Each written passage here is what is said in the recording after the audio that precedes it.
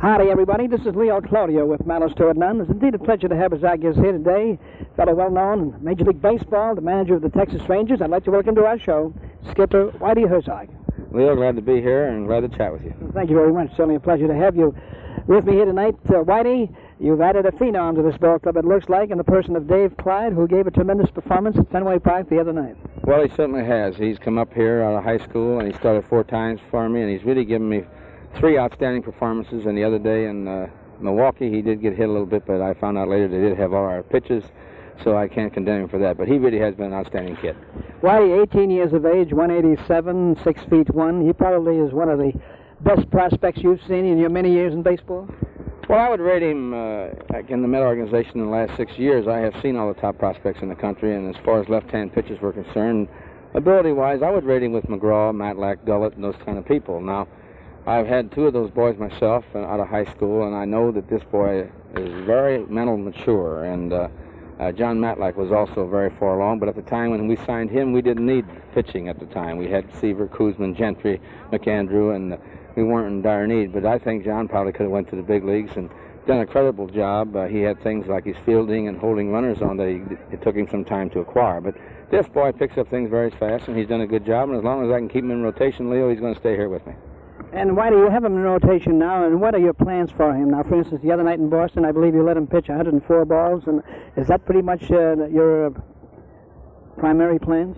Well, not really. You know, in high school you only pitch 7 innings, and he had already pitched 150 innings this year when we signed him, and I really don't think a young arm should go much over 225, and I don't want to hurt this boy. Now, the reason I took him out the other night, he gave me 6 very good innings, and if I'd have been in another ballpark, I'd have let him go a little bit further. But I didn't see any sense at all for a performance like that to be ruined if I would let him go another inning and he give up 2 or 3 runs.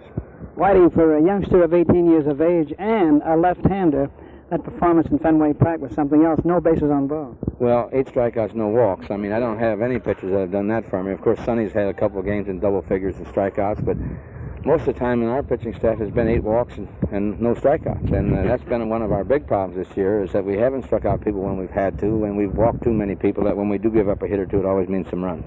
Whitey, this youngster, of course, he's in a dream right now, but he seems to have the attitude and, of course, the desire and determination, all 3 requisites for Major League Baseball. Well, I think that any young boy that signs a contract, instead of just wanting to be a big leaguer, if he would want to be the best big leaguer, I think he'll succeed. That's the way Gibson is, that's the way Tom Seaver is, and when you have that type of desire, of course, you will succeed, as long as you keep working and keep trying if the ability's there. I think this is what this boy has going for him. Whitey, it's been a pleasure talking to you here, like always, and I certainly want to take this opportunity to wish you worlds of luck and get that pennant soon and into that World Series. Well, thank you, Leo. I enjoyed talking to you. Thank you very much, Whitey. This was an interview with Whitey Herzog, the manager of the Texas Rangers, and this brings us to the end of it. Malice Toward None for today. Until tomorrow at the same time, Leo Cloutier, good day.